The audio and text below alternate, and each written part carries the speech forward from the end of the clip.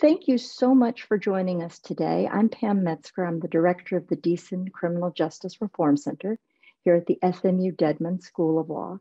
And I'm thrilled to be presenting today a panel of experts who are going to talk about judicial ethics in rural criminal practice. And I particularly am thrilled because it's always wonderful to be in the learner's seat. And this is a panel where I have lots and lots of learning and very little to offer other than lots of questions. So I hope you're as excited as I am about hearing from these experts. Before we begin, I do want to tell you a little bit about this Deason Center and how this presentation fits into our larger work. The Deason Center focuses in 3 areas.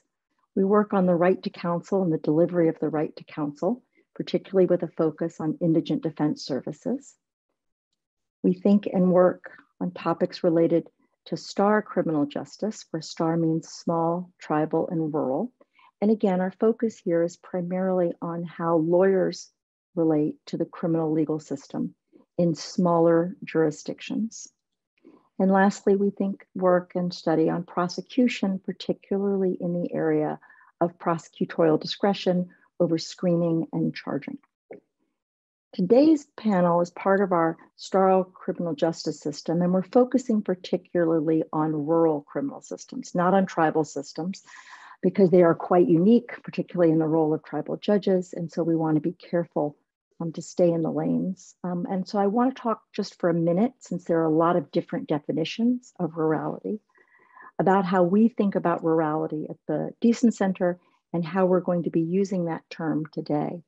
Rather than adopting a specific geographical region or a population density metric as used by the USDA or the census, we think about the operation of criminal legal systems and their function. So to our way of thinking, a system operates as a rural criminal justice system if it's got the following 3 characteristics.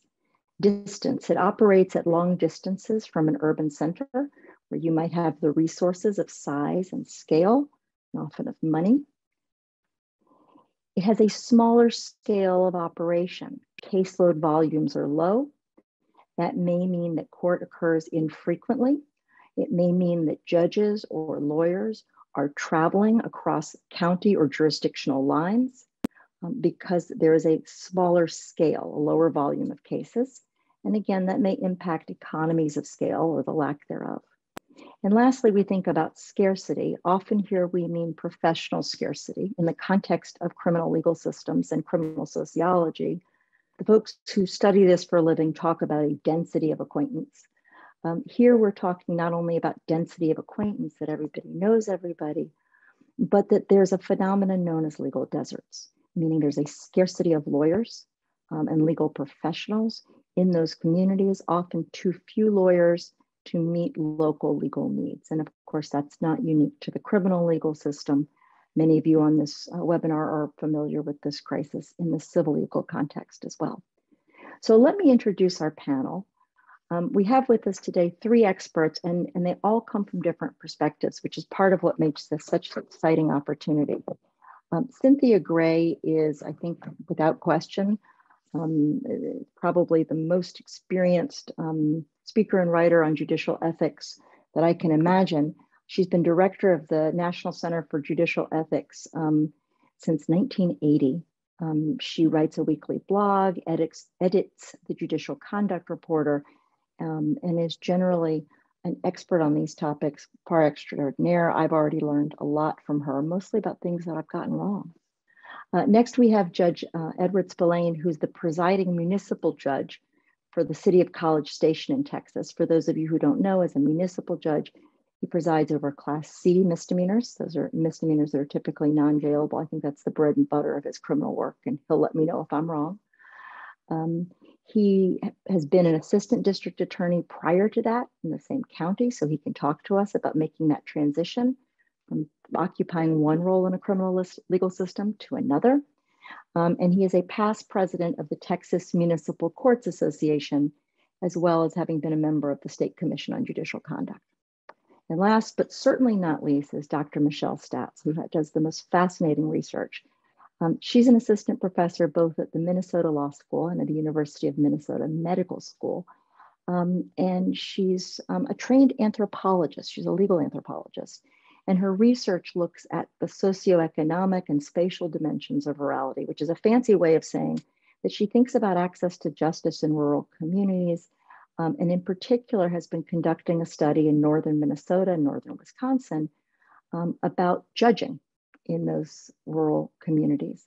And she's got some wonderful resources available online. We'll be dropping those into the chat as well, so you can see some of her exciting work, which has been funded by the NIJ. So the way we're going to do this today is we have just a couple of scenarios to get us started talking. We don't have to stick only to these, but we've got a couple of scenarios that we're going to be discussing. Once we've gone through those, we're going to talk about some general and emerging issues in the law, and we're looking forward to that conversation. And then we'll have an opportunity to open it up for the group so that you'll have an opportunity to ask questions. You can place questions in the Q&A. We have a team standing by that will pick them up and hand them off to us in the chat. You can question anonymously, you can use your name, and we will do our best to be responsive to you. So without any further ado, I'm going to move us to our first scenario, my little attempt to be cute here, where everybody knows your name. I guess I'm also dating myself, since you would have to be familiar with a certain sitcom that known as Cheers, and my children have no idea what I'm talking about here. So here is our first scenario, and I'll give everybody a chance to read it.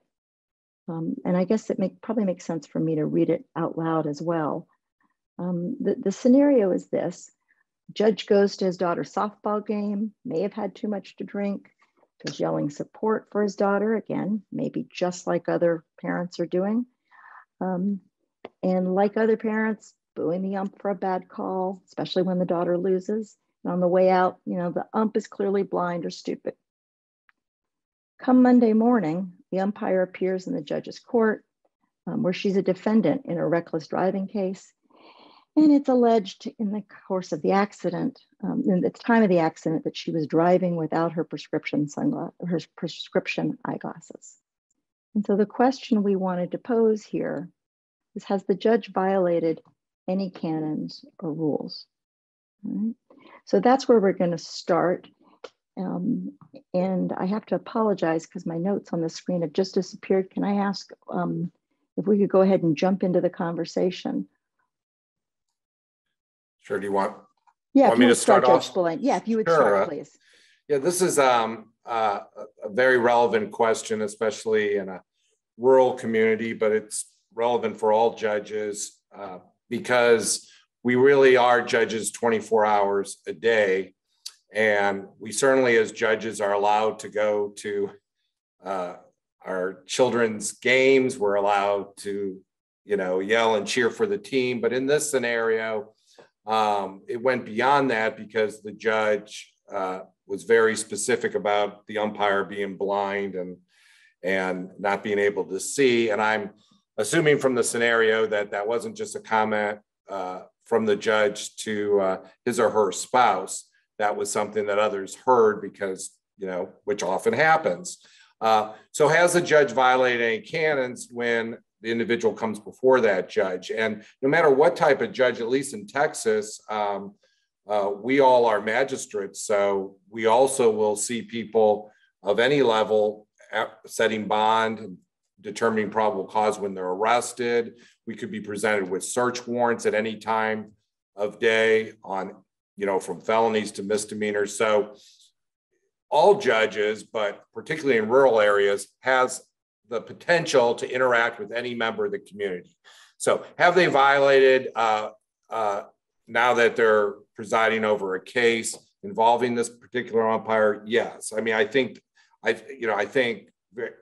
there's not just an appearance of a conflict, but it is clear that this judge has already formed a bias and opinion on this individual. And so I do think that recusal would be in order, given the fact that the judge has so publicly talked about this individual. And this is, the eyesight, the faculties of this umpire are certainly at issue in the substance of the case. So I think the judge should recuse himself in this case, given that fact scenario.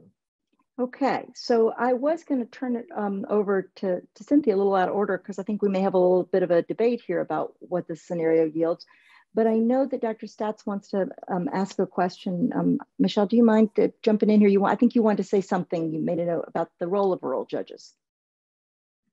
You want to jump in, Michelle? I'm happy to jump in here. I think this also kind of speaks to like the generational or the age side of judging as well, and the unique role of rurality.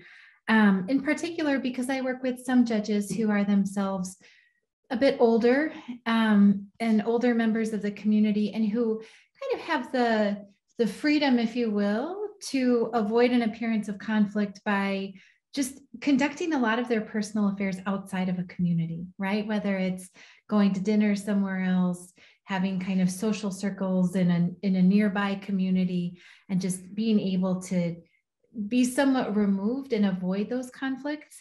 But a number of the judges who I work with are themselves a bit younger and might have young kids, and the sorts of personal issues that might engender, certainly not this behavior, but that kind of community involvement, right? So if you have a family or others who you're caring for within that particular community, there's just not very much anonymity. And so I think rural judges in particular have to be so much more sensitive to the ways in which their behavior is scrutinized. And that's, I think, something that differentiates along the axis of space. Thank you so much. So, all right, I'm handing it over to the expert. I'm going to run through the canons. Let me ask Ms. Gray, what do you think? Cynthia, what's your take on this one? I'm putting up just a couple of canons. You're on mute, Cynthia.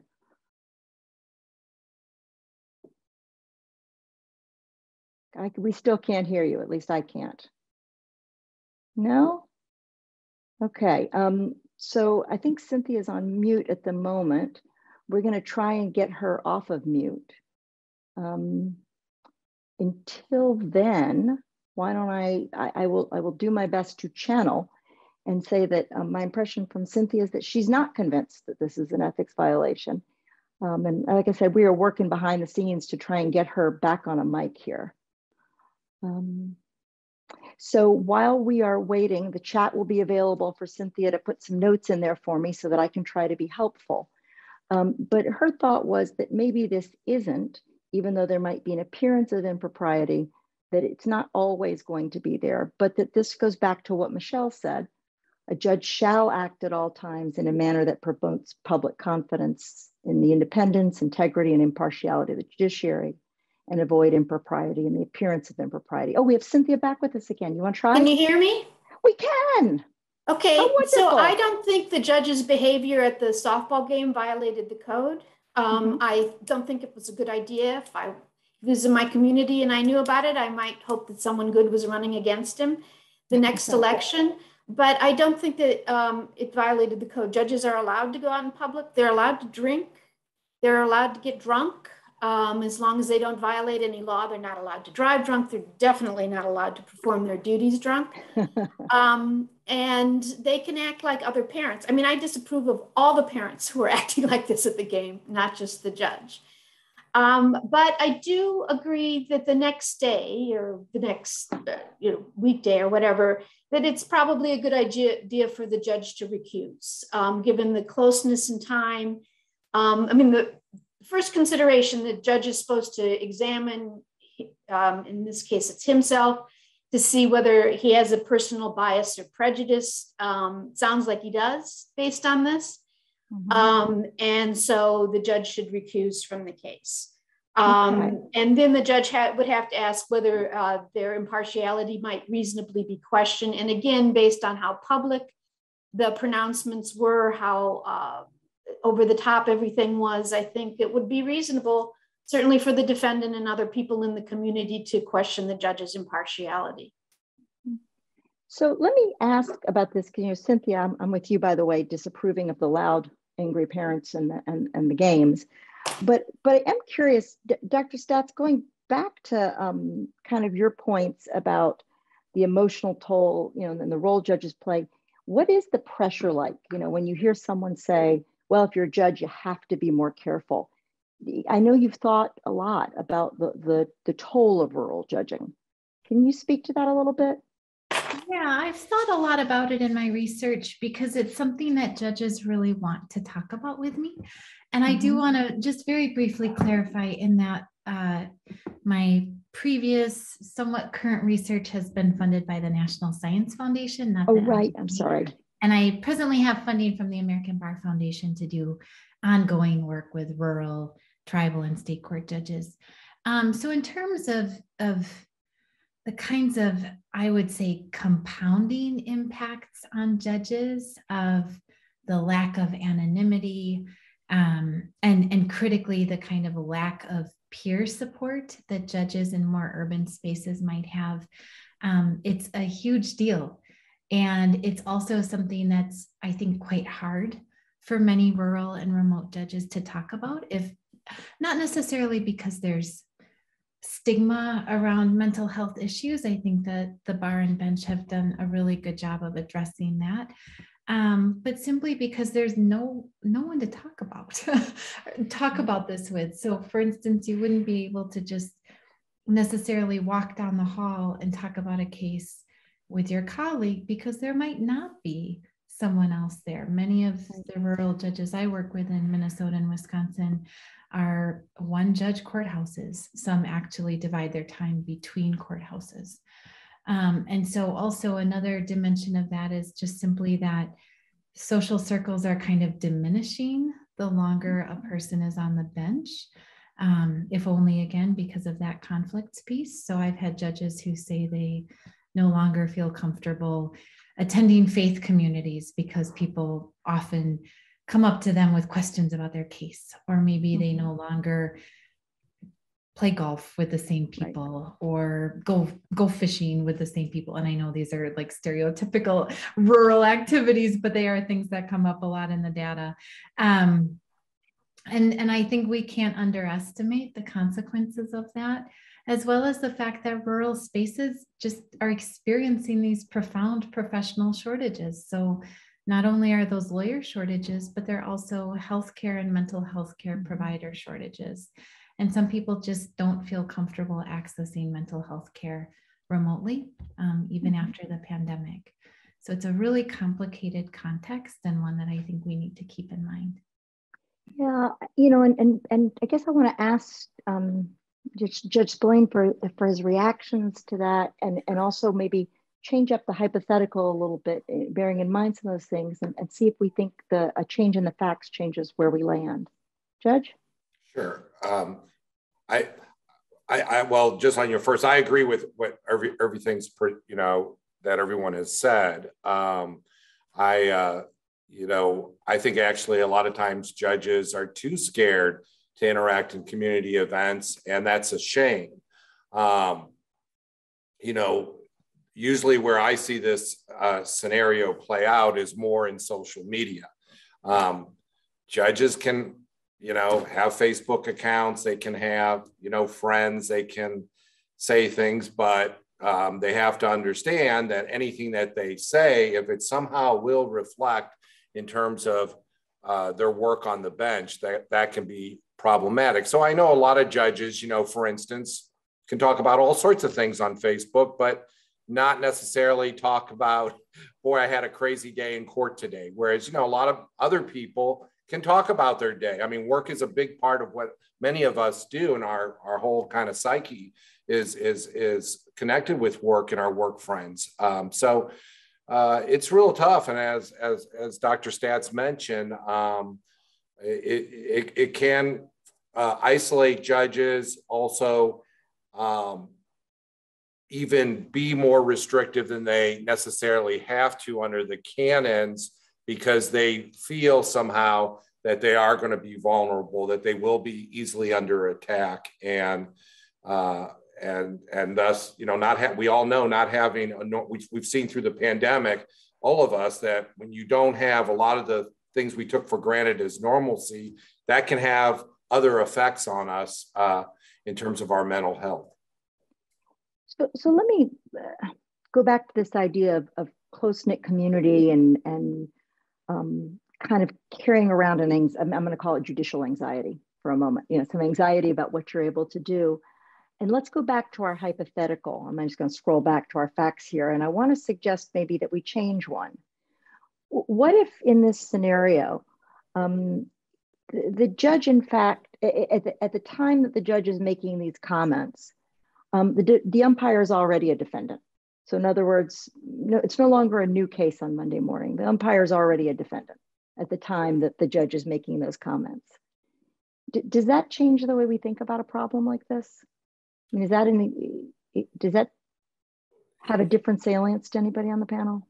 I mean, it definitely, to me, puts the judge obviously is more on notice that there's a current case involving this particular individual, and anything that I do outside the court or in the courtroom can have a reflection and an effect, a direct effect on the case. So yeah, I think it makes it worse.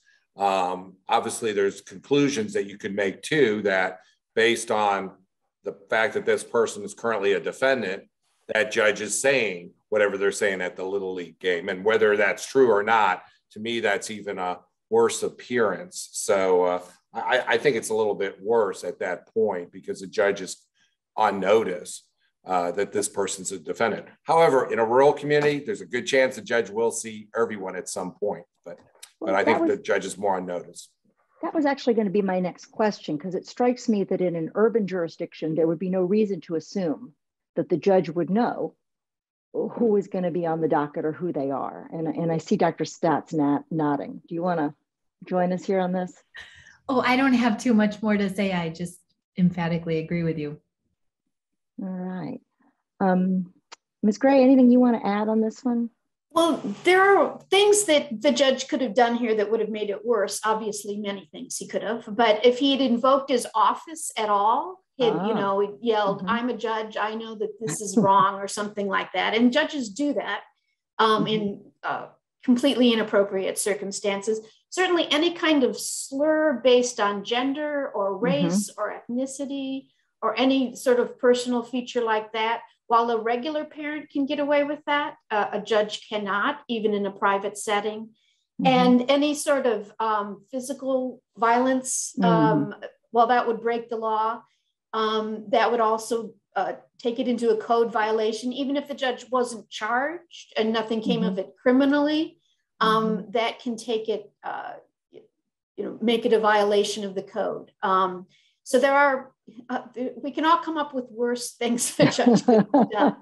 And I mean, this is bad enough, but it could be worse. And, talking about judges being private, this judge maybe could be a little more private. And now everybody in his community knows that he sometimes gets drunk. So that's no longer a secret. But as I say, judges are allowed to do that. It's not a violation of the law to do that. It's a violation to do certain things while you're drunk. But in this situation, it's not.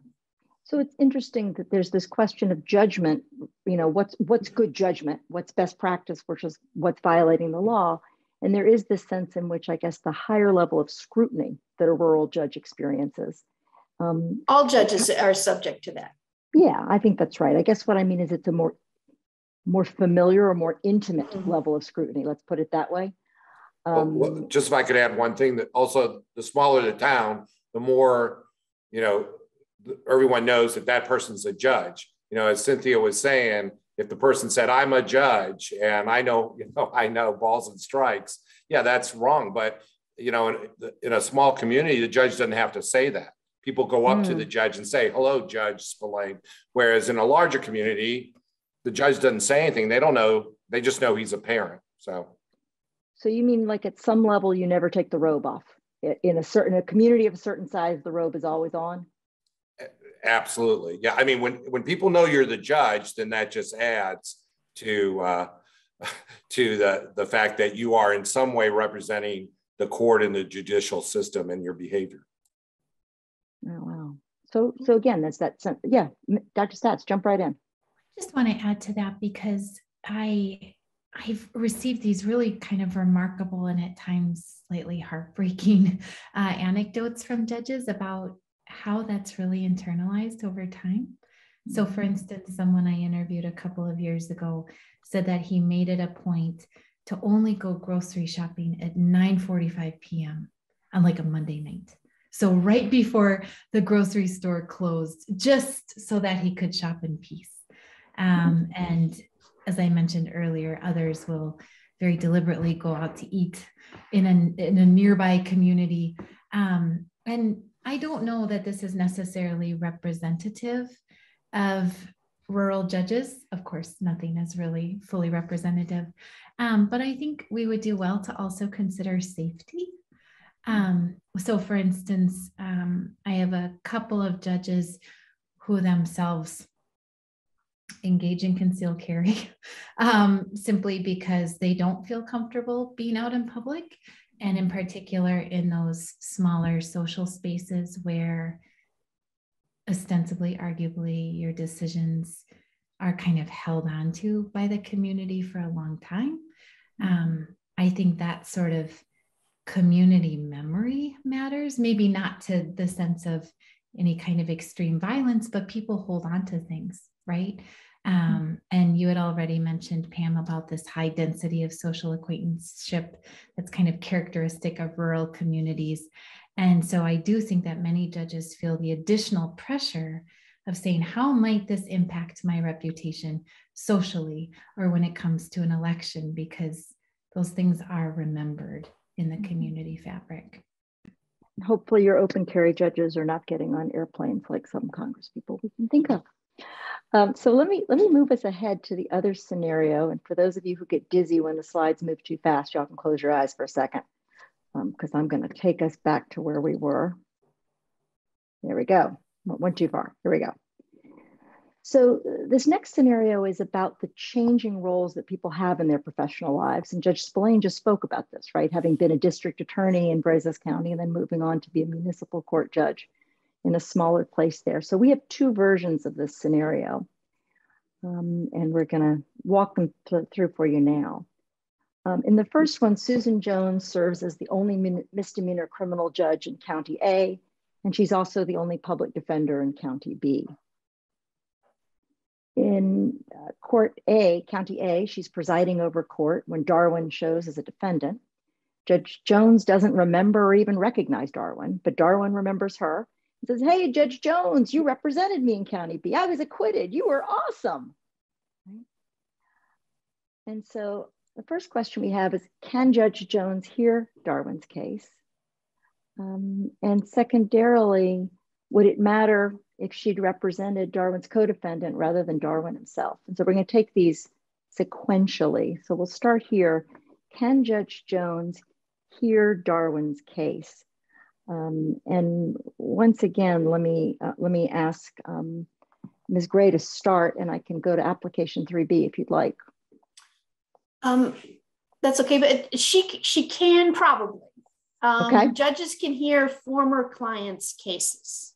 It's if a judge is a new judge and they represented someone before they went on the bench, or in this case, a part-time judge can hear a former client's case. It has to be a former client, can't be a current client, and the case can have no relationship to the case in which they represented their client. But then, so that's the basic rule, but then they do have to take a step back and look at other considerations. How recent was the representation? Again, how close the case was. Did the judge acquire a bias or prejudice regarding the defendant, either a particular affinity for them, a lot of sympathy, or, as sometimes happens in attorney-client relationships, an antagonism towards them? And they need to examine that, and they need to look at, how it might appear to other people. And that depends on all those, particularly, I would say, the closeness in time to the recent representation, and whether did the judge represent them just that one case, or has the judge represented them, for years over a series of cases. But that's the general rule. And so I'm just is not automatic disqualification, but there are additional factors that could throw it into that area. And I've put application 3B up here because this is something that you pointed me to, which speaks about the specific expectations of a part-time judge, as well as what the expectations might be when that judge is serving in a lawyer's role. Judge Spillane, yes. You might have had this on the other side, right? You're prosecuting someone one day and sitting as a judge the next. That must make you very popular.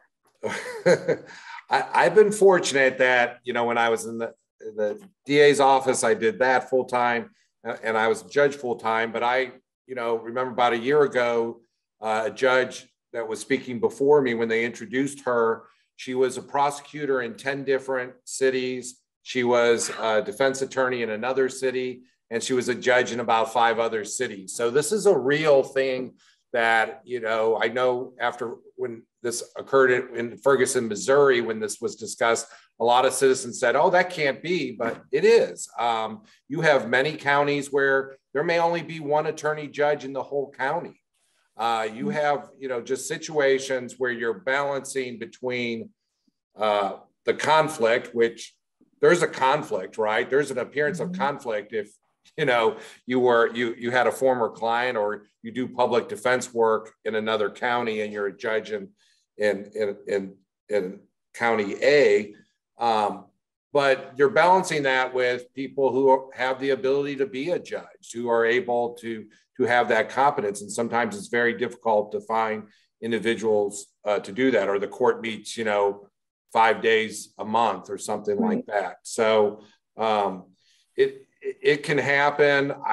Obviously, I don't think if you're a public defender or a defense attorney in another county, you should never be cross-examining the same police department that you hear cases over as a criminal judge in county A. So there are, very, I think direct conflicts that you can't do, but this actually goes on. And I wish in a perfect world we didn't have this, that, you're either a full-time judge or full-time defense attorney or full-time prosecutor, but because of a limit of expertise, this often happens. And unfortunately, it happens a lot with misdemeanors.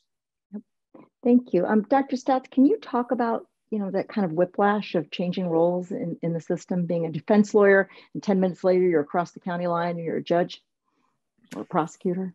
Well, I actually can't speak to that in my research, if only because all of the tribal and state court judges I've worked with are solidly on the bench. So I don't want to misrepresent that in my research context. Well, thank you for that. Let me move on and imagine. Oh, yes, go for it. Just one thing on that. I will say that there have been people who I have even sent to the penitentiary as a prosecutor who have come before my court later on as a misdemeanor judge. And I have heard the case. I did recuse myself one time on a particular case, but I have heard cases, so it does come up. Usually a lot depends too, in this scenario, I would have a real problem if the person was then asking for a bench trial from this individual who had, been represented them before. That may be problematic, but it does come up, and it's just a function when people change jobs that a lot of times in the same community, they're going to run into them later. Yeah, and if we talk about recusal for a second, so, the judge decides they do have to recuse. For example, as Ms. Gray says, they have this long affinity with the client. This is their favorite client. They represented them for years and years and years, but somehow they never got convicted. So that's excellent lawyering. There's this tension, I think, in disqualification, right, in a rural area. And this is a comment to the disqualification rule that I think probably does occur more in rural areas than in urban areas, which is that even if you're going to recuse, if this is a probable cause determination or something that's time specific, it creates, I think, a different tension than it might in an urban area. Anyone want to talk about that as it relates either to scarcity or what the judge was referring to, the infrequency of court hearings? I do think it's important that judges create a record, because a lot of times defendants, particularly who represent themselves, and more defendants are representing themselves in our courts, both civil and criminal. It's important to create a record. They'll probably waive it or say it's fine, but create a record. And a lot of judges are in what are called non-record court, but that doesn't mean that you can't create a record, case note. Should the judge later appear before the Judicial Conduct Commission, those records and notes are going to be very important and key to the commission's adjudication when they look over the judge and how that judge handled the particular situation. Okay, and this is of course the recommendation about disclosure. If we flip these facts, does it make a difference? So Susan Jones is still the only misdemeanor criminal judge and also the only public defender. But now the past relationship was the defendant having been a defendant when the lawyer was sitting as a judge. So this is, again, same person wearing two different hats. Does it change the answer that we have?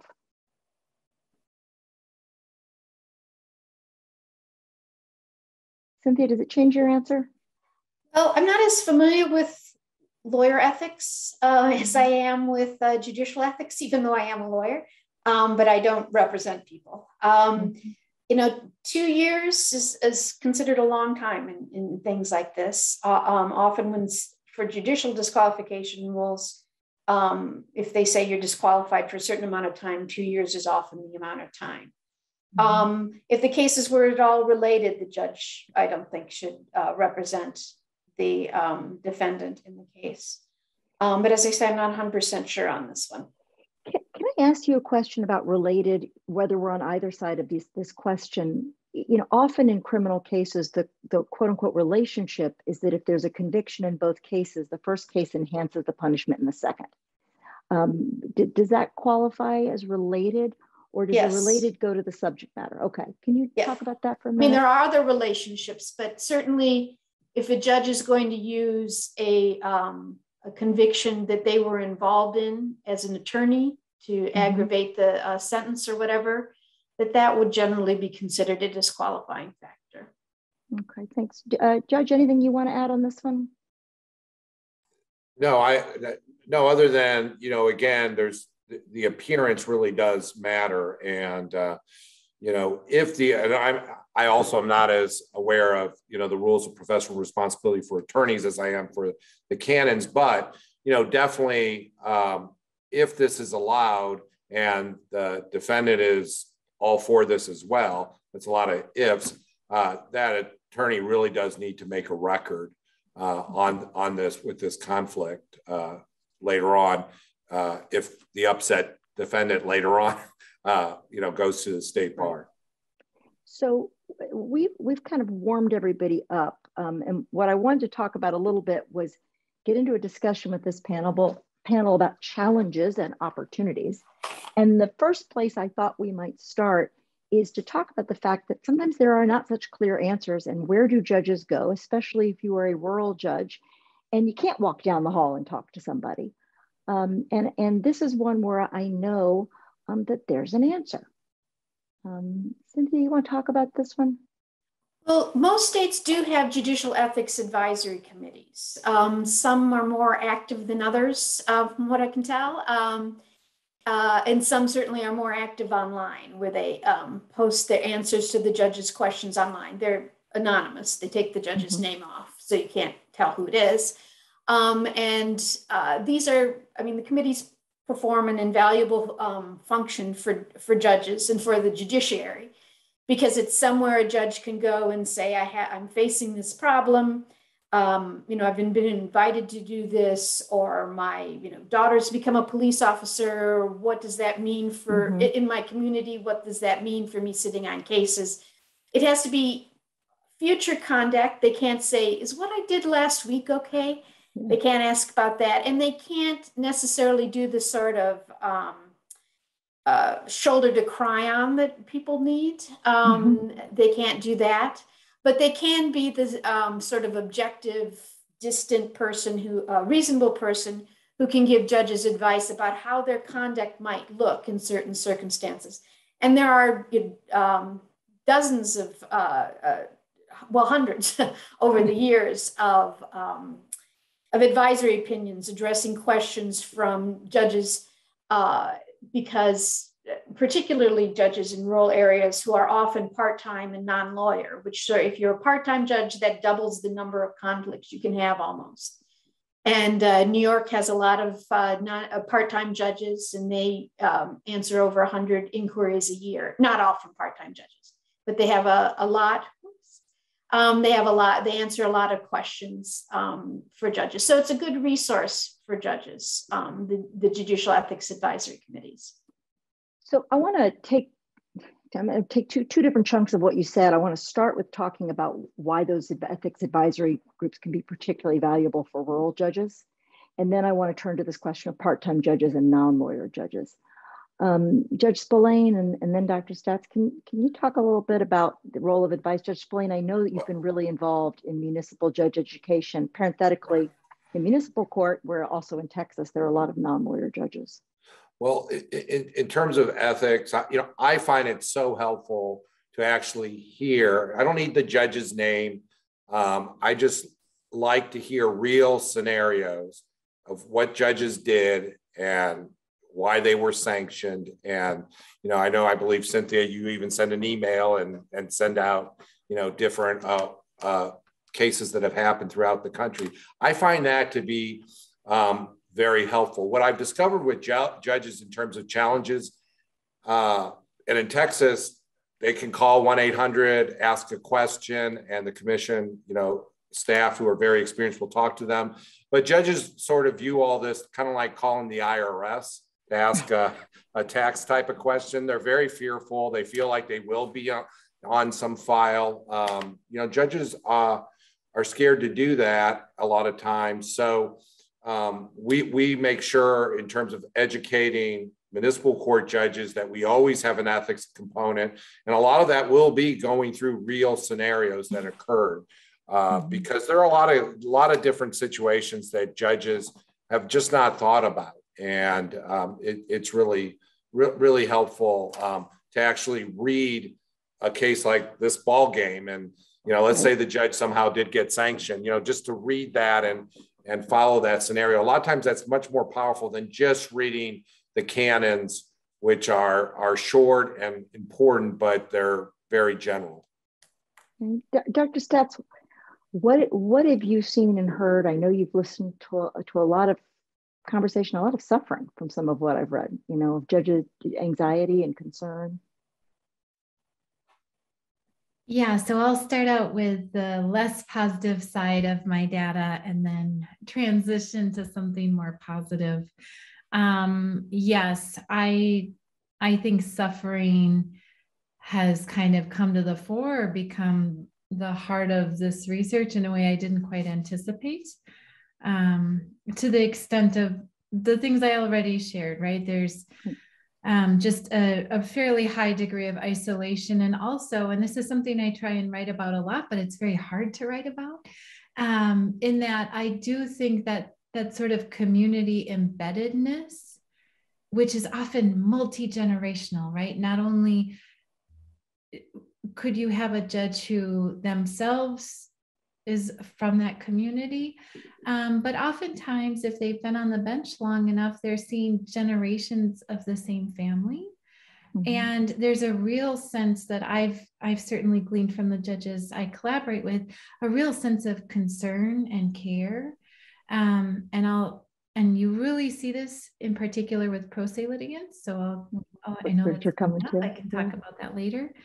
So there's a real sense of grief in not being able to do more. That comes out a lot. And then not having those sorts of wellness supports or social supports, if you will. But then I want to highlight something, which is that a lot of the judging practices that I've observed and documented are relatively informal, above board, but still informal. And I think oftentimes the most meaningful supports that judges identify reflect that sense of informality. So while there are certainly efforts by the state court system and other professional bodies to really provide outreach to rural judges, the kinds of things that judges mention as most meaningful to them are the baby judge conference, right? That conference that new judges, or the sort of workshop events that new judges have to go through, because that often builds these mentoring relationships. So there are sort of formal mentors that you get when you're a new judge, and also informal mentors. And those are really, really valuable, in particular if the mentor is themselves on a rural bench. So this surfaces all the time in my research of judges who really rely on that person and have a really trusting relationship with them. I've also encountered a lot that judges lean heavily on these kinds of cohorts that develop simply by being exposed over time to rural counterparts, even at a relatively great distance across the state. Both Minnesota and Wisconsin are geographically fairly large states. And these might be judges who self-identify both as rural and as women, right? Or as rural women, Indigenous state court judges. And that's something that's really interesting to me. And then finally, and I'll be very brief here, just something that came very unexpectedly to me in my research is that I offered these collaborating judges who I work with, 7 right now, a chance to have like a Zoom conversation about research findings. And I ended up speaking very little, which is fine with me. And it was kind of this like wonderful support session on Zoom, just because all of these judges kind of self-selected, right? They really care about their communities. They have an incredible commitment to rural place. And then by extension, felt very comfortable talking to one another and sharing the challenges, both personal and professional, that they encounter. And so I think the more ways in which those forums can be created and still have like a semblance of informality, the better. Wow. So, it's funny, as you were speaking, an audience question came in when you were talking about the wellness supports and the supports for others. And the question is, do judges also have access to a TLAP, which would be in this instance, a Texas Legal Assistance Program, or there are other places. These are programs that offer assistance for people dealing with substance use and or mental health disorders. So the question is, do judges have access to that kind of an equivalent through which they can have resources or support when they're faced with an issue that could potentially bear on their fitness? Would anyone like to address that? I know Judge Spillane can address that for Texas. I know in Minnesota, Lawyers Concern for Lawyers has been fairly public in stating that they serve judges as well.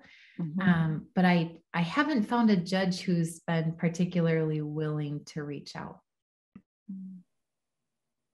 Yes, in Texas, the state bar, it's called TLAP, the lawyer assistance, is open to judges. And in fact, it's open to non-attorney judges, because we have quite a few in Texas non-attorney judges as well. And I served for a year. I spent a year educating all the judiciary. I went to all the CLE to tell them about it, to talk about mindfulness, the stresses of being a judge. But as it turns out, very few judges take advantage of the program. It usually gets to the Commission on Judicial Conduct stage.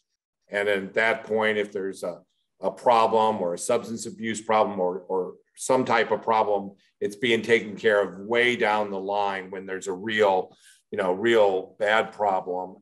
When perhaps if the judge had reached out to TLAP or some resource, things could have changed.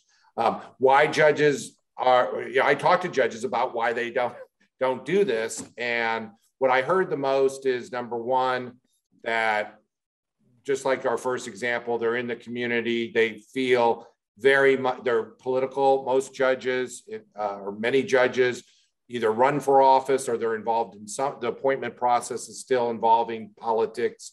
And so they're scared of any admission of some vulnerability will get out and will be used in some form of an attack on them. But also other judges told me that, quite frankly, they're afraid to admit things with their peers too, that they have this sense of a lack of vulnerability. And so it really does get tough for judges. Who are they going to talk to? You would hope maybe there's some judges locally there that they could talk to, but a lot of times they don't have anyone to talk to. On your first issue, that you had talked about, what's helpful for judges, what Dr. Statz mentioned made me think too that, I have found a mentoring program for new judges really helps as well. And we do have that in place. And I've been a mentor to other judges, and I've actually learned, almost as much as I've helped, or maybe more I've learned from talking to other judges and the different things that come up. So assigning a mentor judge, I think, goes a long way, because you don't want to reinvent the wheel, but judges can't always predict when a challenge is going to come their way. And having another judge that they can call versus the Commission on Judicial Conduct or some official organization can help. But in terms of the actual, when someone needs assistance, it really is, judges do not reach out. So speaking of kind of the varying levels of expertise and the need people have for mentoring, I want to turn to two different pieces of the conversation that involve non-lawyers. One is non-lawyer judges, and the other is pro se litigants. And then after that, we're going to open it up for the audience. This is a map. It's current as of 2020. Things may have changed since then, but it shows the states in which people without a law degree can impose jail sentences. And you'll see that there are 21 states. In 15 of them, at the time this was drafted, you didn't even have to have a GED to impose a jail sentence. And of course, as has been already mentioned, there are lots of lay judges in Texas, in New York, and in many states, lay judges are specifically reserved for rural areas. There are some of these states where, for example, you can only have a lay judge if the population is under a certain amount. What are the unique challenges that confront non-lawyers who are sitting on the bench, and how do we address them? And I emphasize again that this is in many ways a uniquely rural problem, because in lots of these states, lay judging is reserved for rural communities only as a reflection of lawyer scarcity. Judge, you sat on the municipal education committee in Texas, and there are a lot of non-lawyer judges there. Correct. And, I'll start off saying that in a perfect world, I wish every judge was a lawyer, because there's just that sort of expertise that I think is central, but we're not in a perfect world. I think I counted about 21 states, and in all those states, there's a reason why there aren't non-lawyer judges. There are non-lawyer judges. I mean, one of the couple in terms of challenges is that non-attorney judges are, a lot of times they may run for office for reasons that aren't the same that we would think, that other judges who were lawyers for a while and then became a judge. They may be upset with the system. They may have been a defendant themselves and didn't like what occurred. But I will say that my on-the-ground experience with non-attorney judges is many of them are superstar type of citizens that we think of as great citizens. They are giving of their time in that office. They, studiously to get the education that is provided for their task. And this is a challenge, but it's also on the other end why we have a lot of non-attorney judges. They often do the work that a lot of the attorney judges don't want to do. They make the decisions, the bail decisions in the jails. They go to, there are many counties, at least in Texas, where there is not a physician that determines right then and there cause of death. So it's a justice of the peace that goes out and makes that determination. So they're going to a cause of death scene. They're, you know, so they are given a lot of the jobs that other, you know, judges feel they're too busy or don't want to do. But we're seeing more and more that those jobs, the setting of bond, the signing of arrest or search warrants, are tremendously important and can last. You can often, the collateral consequences can go way beyond the actual case. So that's a challenge, but they essentially are doing a lot of the work that, you know, that either we don't have enough attorney judges, or there's just, for whatever reason, there's not been an incentive to create attorney judicial positions to handle those tasks. So we had an audience question come in, and I'm hoping maybe Ms. Gray can answer it. The question is, do people appointed or elected into judicial offices receive any judge-specific training before taking the bench? Are they required to have completed any CLE type hours? Well, it varies from state to state, of course, but in most states, there is some kind of education requirement and even an additional requirement for non-lawyer judges, and specifically targeted for them. And it's not always before they go on the bench, but it's like within the first year, they have to get so much training or something like that. So they do get training, not only initially, but every year. And there are judges who don't do it and they get removed from the bench. It's one of the things that automatically results in removal if you don't do your CLE and you're required, particularly for non-lawyer judges. So they do get training in that. Whether they get enough, personally, I don't think anyone can be too trained to do anything, but you know, they do get some. Okay, thank you. So I want to move on to the second group of people who we might see a lot of, and again, we see them in urban areas, but I think there's probably, at least in Texas, I know in criminal court, probably a higher percentage in rural areas than in urban areas, pro se litigants. In a couple of pieces of guidance we get, right, about how a judge is supposed to handle pro se litigants. You're supposed to be fair and impartial, but you can still make reasonable accommodations for pro se litigants. That doesn't seem to give a lot of information about what you're actually supposed to do in the moment.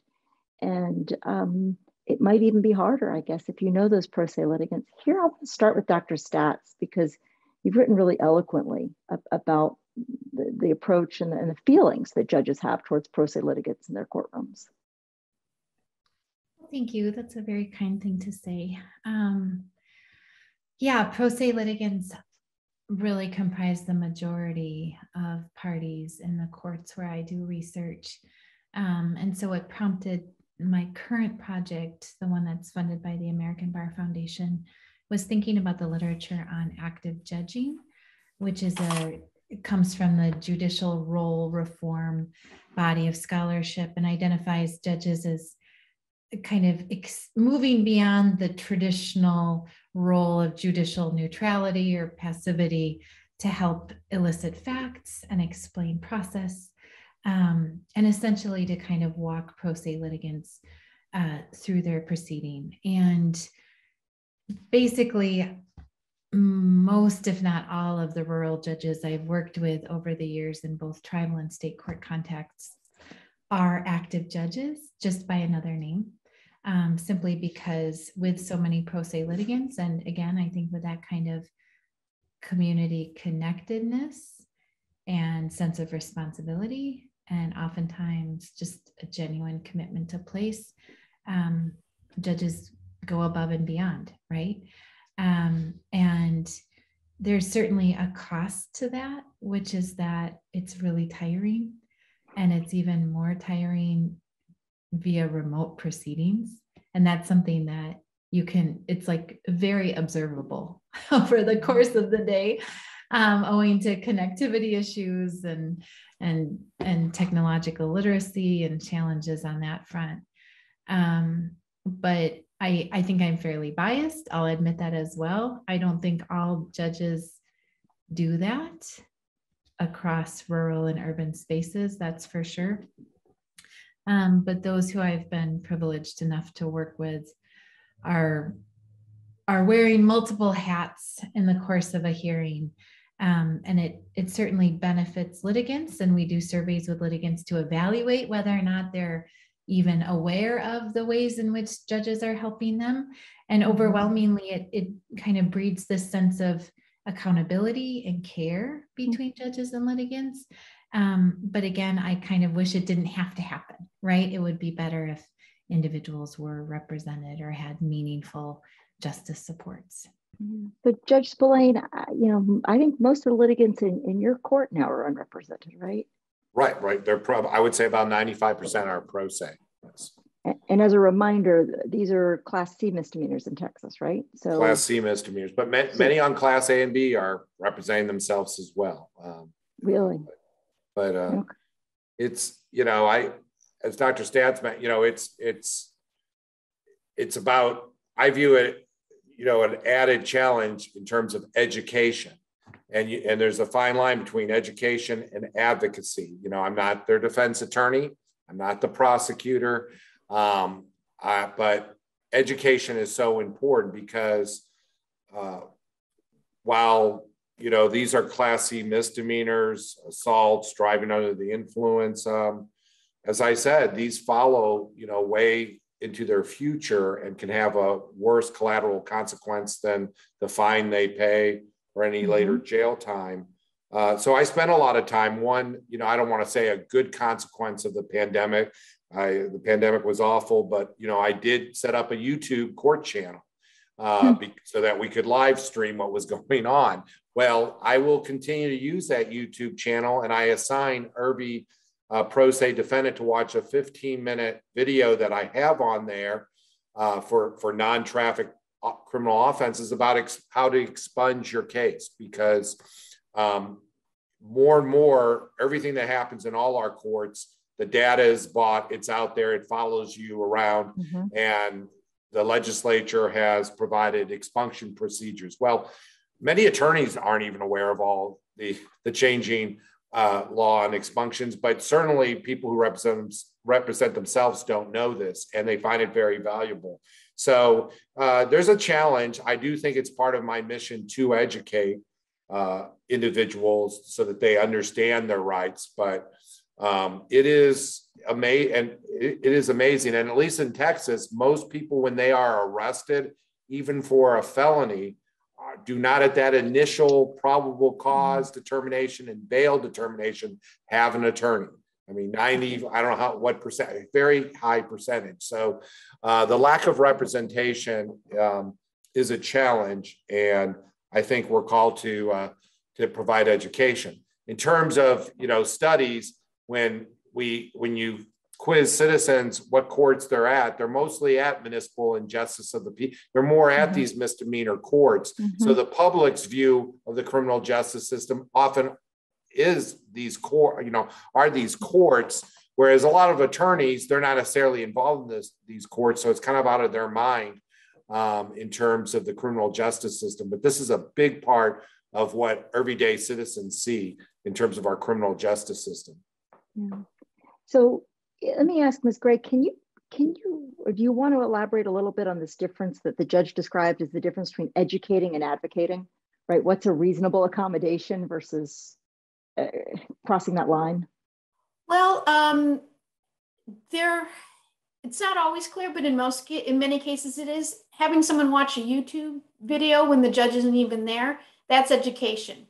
It's not advocacy, and that's a good thing. It's to take a step back, this rule that's in the model code, which was adopted in 2007, or the comment, about 24 states or so have adopted that. And then there's a different version of it that the Conference of Chief Justices and the Conference of State Court Administrators recommended, that says a judge may make reasonable efforts consistent with the law and court rules to facilitate the ability of self-represented litigants to be fairly heard.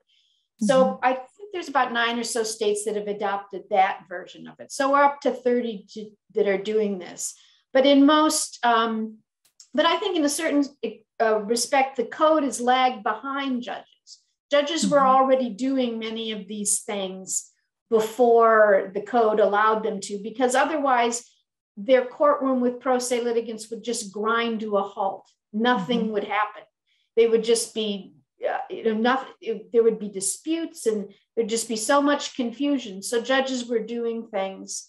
And some of the accommodations that are talked about in these codes, because some codes are more elaborate than this, are things like don't use legal jargon, explain your rulings, refer to available resources, none of which could be considered an accommodation. That's really part of, explaining your decisions is really part of a judge's job. It's something I hope they're doing in every case, not just cases involving pro se litigants. But as much as possible, if judges can make sure this education takes place outside the courtroom, outside the context of a specific case, the better. Many states up through the appellate level now have really good pro se litigant tabs on their website where self-represented litigants can go and have FAQs, they can have forms. And of course, there's been a lot of effort and years for courts for many reasons to go to plain English as much as possible. So all those things can help so that as much as possible, it's not when the litigant is facing the judge that the issue first comes up and first has to be addressed.